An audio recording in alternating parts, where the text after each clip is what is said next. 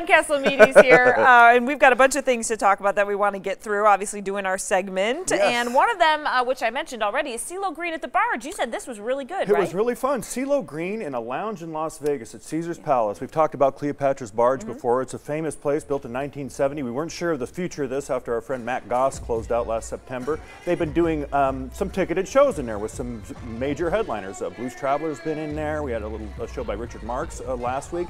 Ceelo Green last weekend and again this weekend headlined in the room, and I'll tell you what, this place was on fire. It was really, really fun. There he is, and he sang all of his hits, and you know, going back to Gnarls Barkley, he did a medley of Michael Jackson and Prince and Morris Day and the Time, The Bird, and all that. So it was a party, a club show. It was really fun. And you mentioned he might stick around. I thought I saw a little teaser. You know, he's going to do next weekend. I don't know about an extended residency for Ceelo here. It's a money thing for that to happen. Right now they're kind of testing it out. It's not a true open lounge show because it does cost a lot of money to see Ceelo in there, beginning at $119. Wow, but for what it was and for what it is, it's been a lot of fun. And the Barge it's now a closed-off venue, and it's versatile. David Perico's still in there, Zoe Bowie's still in there as free shows, and they're going to bring in more headliners. So it was a heck of a thing. Yeah, I'll be back. If he's back, I'm back. All right. Well, let's talk about Circus 1903. Opened last night at Paris. Beautiful show, and I like that it was family friendly too. Totally.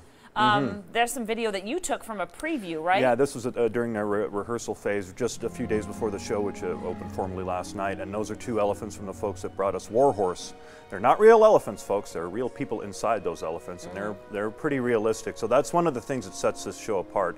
Are those big puppets, and they're freaky how realistic they are. Yeah, they really are. And the other thing I think that this show has going for it, has a lot of very good acrobatics in it, as any circus show will. But Willie Whipsnade, the ringleader, the ringmaster in the show, David Williamson, is very, very good in this show. He's a master at working with children and working the crowd in general, and he's a great comic magician.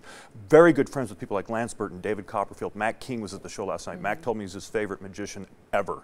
So this man is somebody to watch. This show is very adventurous, very ambitious, and fun for the entire family. Yeah, you think it'll do well? You think it can hold that theater? It hasn't. There hasn't been a show since Jersey Boys. Not since Jersey Boys. That's the big question. This is an expensive show. It's an adventurous show.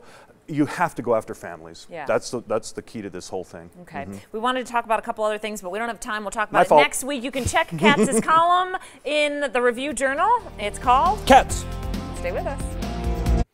All right, before we go, here's a look at tonight's primetime television lineup. At 8 o'clock, things kick off with the